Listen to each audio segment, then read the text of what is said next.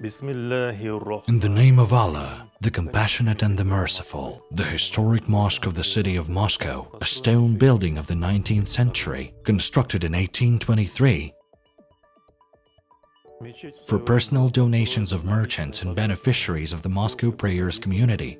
This contribution of our ancestors' glory to God remains a noble waqf, that is property or land free of tax, presented to religious or charity institutions as a gift. To date, we pray in the historic mosque, gain knowledge in the historic mosque, get financial support from mosque goers and donations.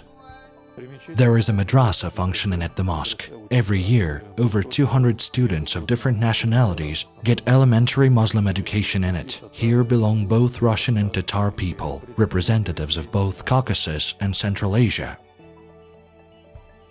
Over 7,000 people come to our Friday prayers, and that is why our mosque doesn't have enough room for such a big amount of visitors. Naturally, we pray in the adjacent territory, Bolshaya Tatarskaya Ulitsa. For this, we get a permission from the local authorities, and glory to Allah, due to such concerted efforts, our mosque is functioning, and we and our visitors are getting a great blessing from Allah.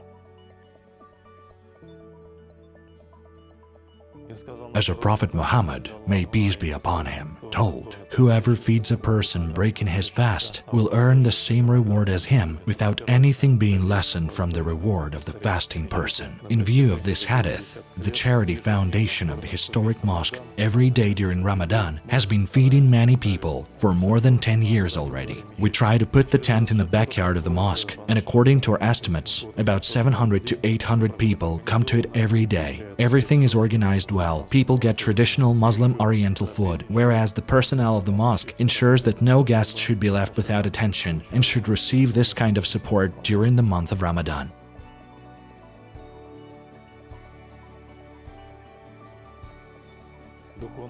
The Spiritual Directorate of Muslims of the Russian Federation and the historic mosque in particular are funded through visitors' personal donations. Glory is to Allah. The donations are sufficient. We're planning to renew the territory of the mosque and the ablution hall as well. We hope that our visitors will support the mosque in the future as well. That is why, dear brothers, Muslims, visit all the mosques of Moscow. Welcome to the historic mosque of the city of Moscow, and don't think that you will still be Muslim even if you don't go to the mosque. Our Prophet Muhammad, may peace be upon him, told, the attribute of belief will be that man or youth will go to the mosque necessarily.